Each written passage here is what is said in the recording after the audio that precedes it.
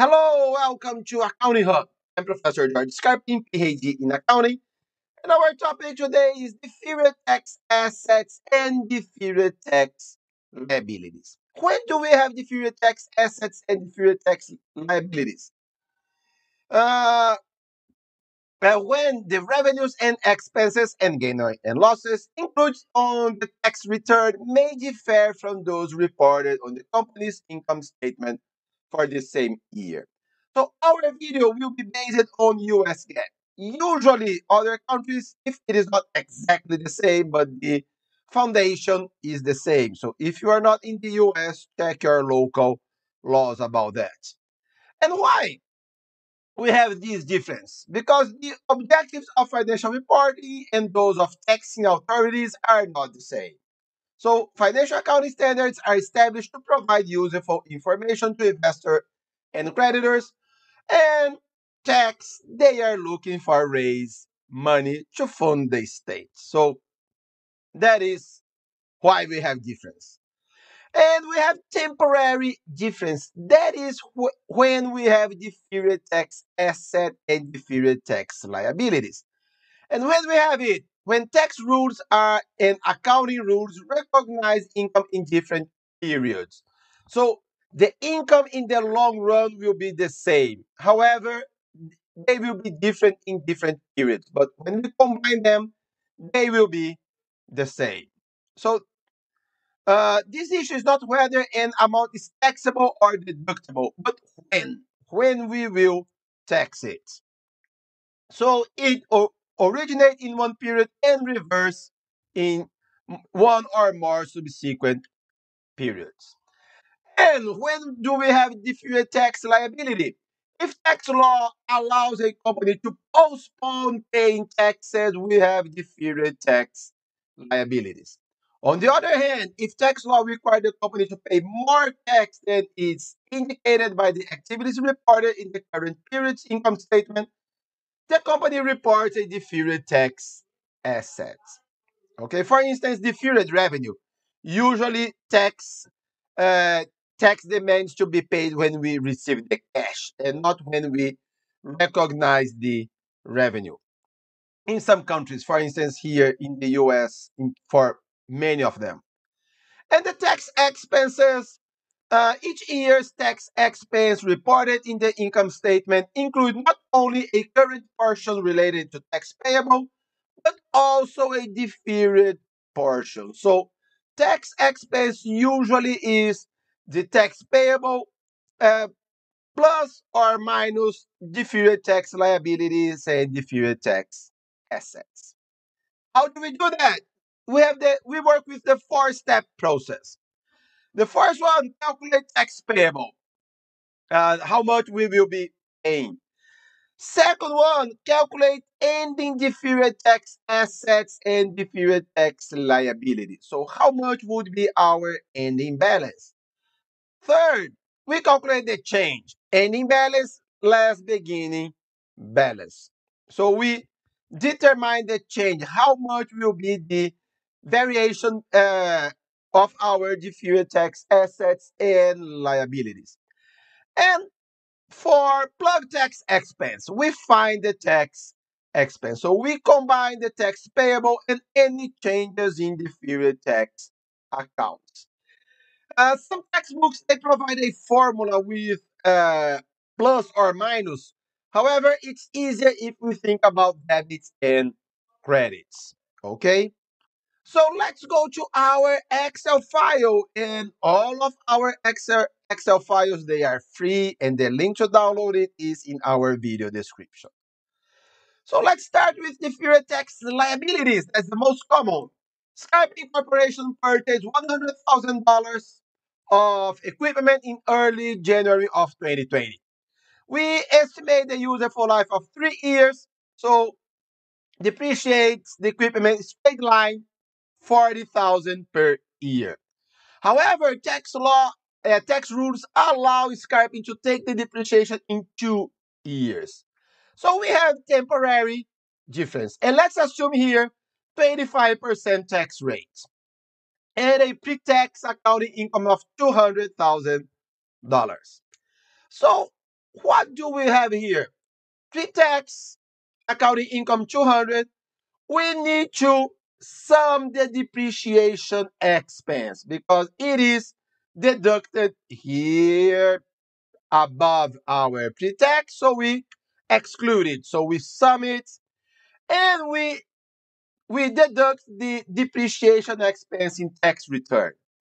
And here we will find our temporary difference. So we will have $20 more in expense in 2020 and 2021, and 40 expenses less in 2022. So our taxable income will be 180 for 2020 because it's 200 plus 40 less 60, and 180 2021, 240 2022, and our total 600. Our total, well, change a different color here. 600, 600. So we have temporary difference. So we have deferred tax liabilities. Uh, so we have here, uh, how do we do that? Current year, 2020, we have this situation here, this 180, and here the future years. And the total of difference for the future years is plus 20. And the enacted tax rate 25%. So our income tax payable will be 45 on current year and future years 5. So this 5 here is the ending balance of the deferred tax liabilities. So that's why we have it here. Okay? Step 1, tax payable 45. So let's do it together. Okay?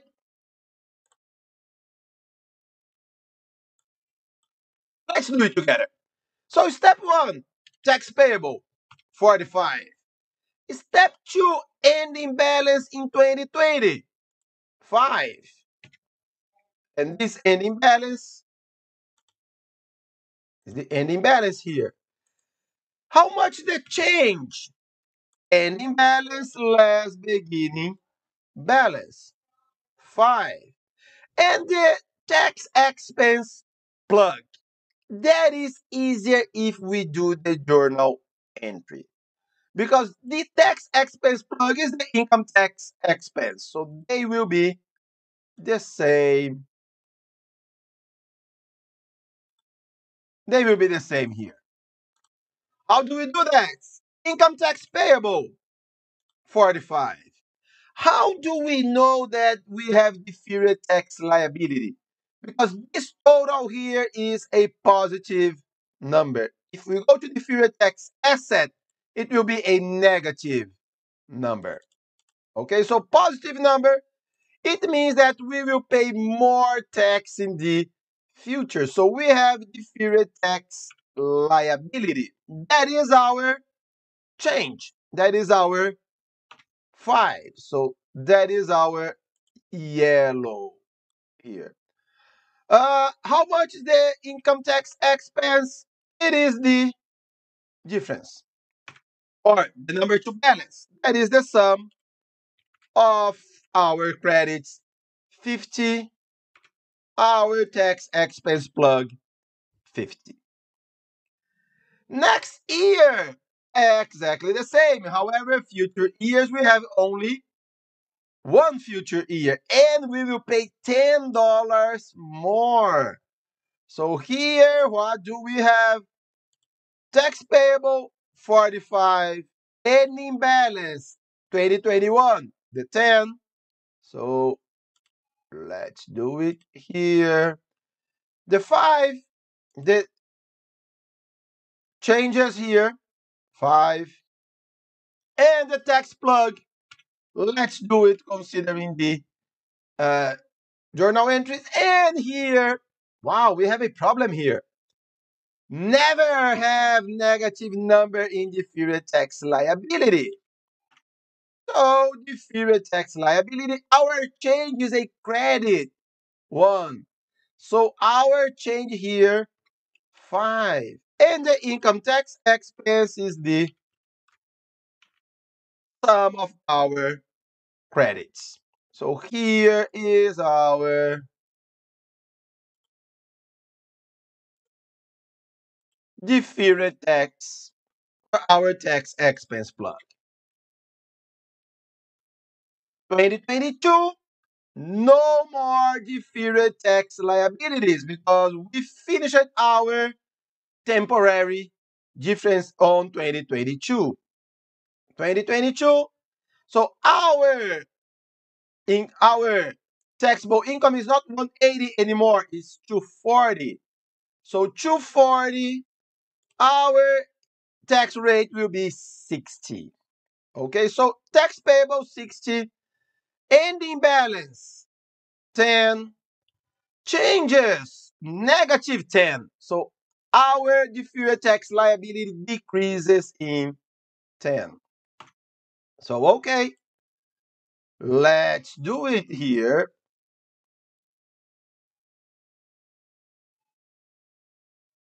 Whoop, whoop, here. So income deferred tax liability.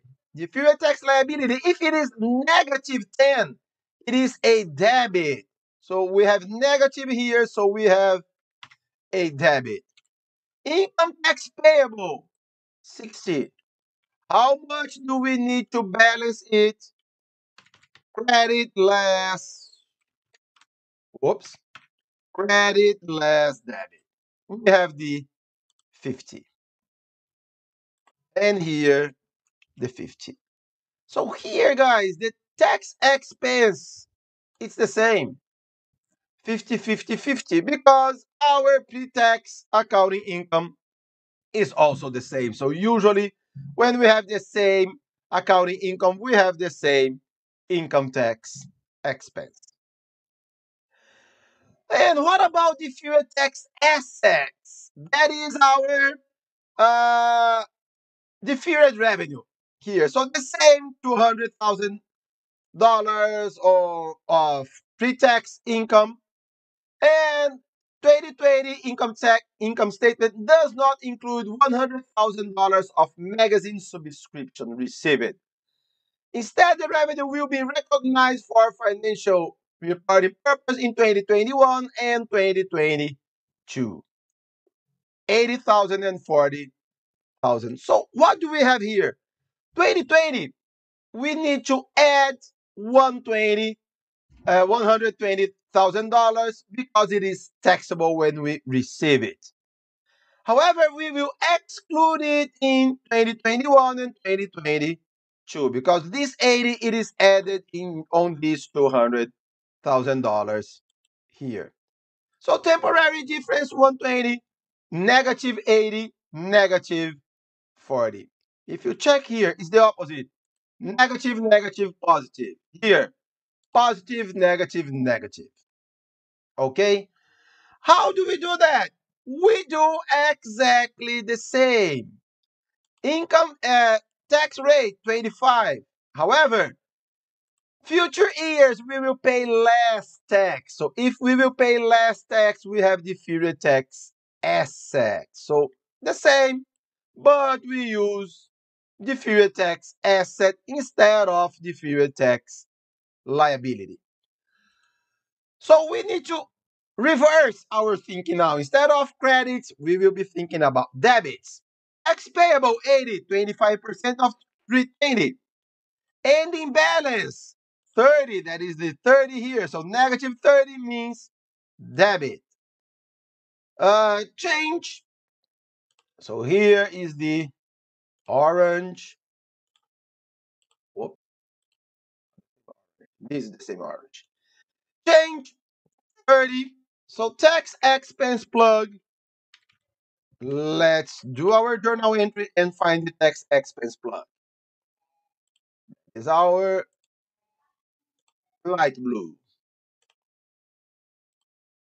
And tax plug will be here. So income tax payable, 80. Credit, it is a payable. Deferred tax asset is this 30 is the change. So we are debiting it because it is increasing our deferred tax asset. Income tax expense, the difference 80 less 30, 50.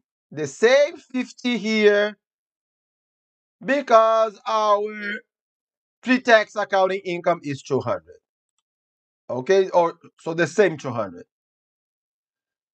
2021. Now we have lower income taxable income. Instead of 200, we have the 80. And we still have ending balance of 10. So tax payable 120 times 25%. Ending balance instead of 30, it will be 10. So our change is negative 20. It is decreasing in 20. So what do we do here?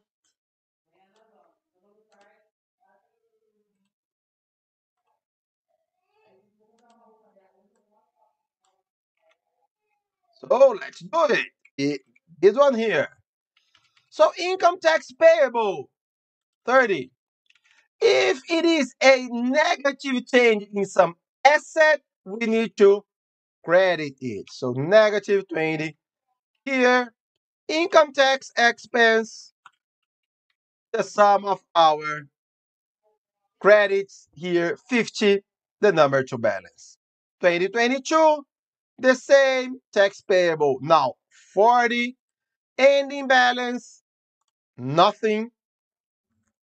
And so we have a change of negative 10 because our beginning balance was 10.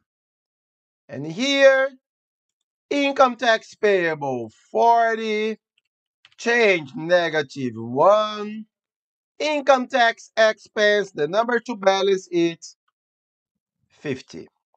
Okay, so we don't have a new expense or a new revenue for deferred tax. We combine in income tax expense. So we combine it in the $50,000 here. Okay, guys, so this is temporary difference. We are not talking about a permanent difference or when we have losses or previous losses. We are recording videos about it. So probably in a few days, if you are watching it uh, as soon as we upload it, or if you just wait some time, the video is or will be in our video description too. Okay, guys, thank you so much. Subscribe our channel. You will be the first one to know when a new video arrives. Especially this about permanent difference and about previous losses. Like our Facebook page, Accounting Hub by Dr. Scarping. If you have any questions or comments, leave it here or email me at jscarping@gmail.com. Have a very nice day and God bless you.